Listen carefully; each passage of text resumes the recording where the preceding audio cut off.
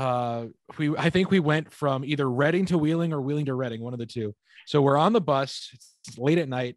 I'm looking at my phone to see where we're at. Okay, like 6 hours left or whatever it is until the drive. I go to sleep for a couple hours, wake up. We're 8 hours away. So what's going on?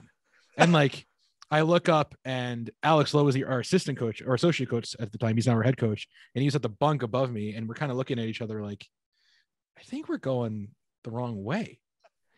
And Aisha Visram, who is our trainer, now she's with the Ontario Reign.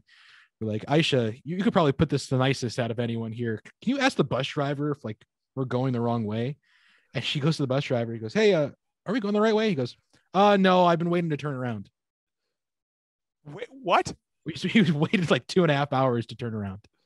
It took us, I think, 10 hours to get from Reading to Wheeling.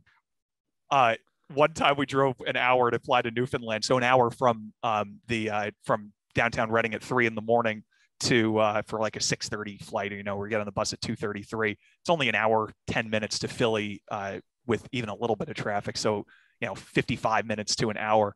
We ended up somehow the bus driver ended up at the Boeing hangar, not like the departure set, like here for departures. And he ended up at the hangar. Like he was feet away from the planes that were being prepared to fly at some time in the future. Not like that day, but like the hangar where they clean the planes.